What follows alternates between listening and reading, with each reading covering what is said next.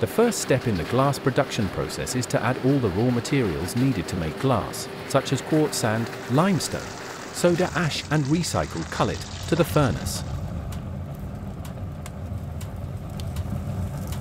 The batch is heated in a furnace to extremely high temperatures, typically around 1600 degrees Celsius.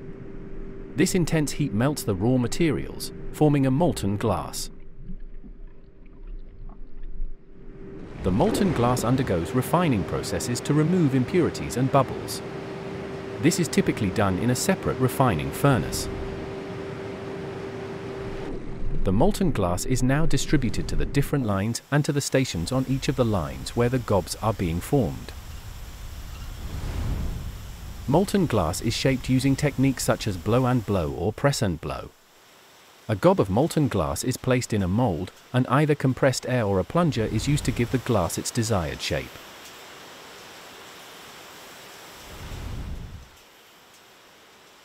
The glass forming process is now complete, and the formed glass containers are slowly cooled in an annealing oven to relieve internal stresses and prevent breakage before the bottles are sent to the cold end for quality control.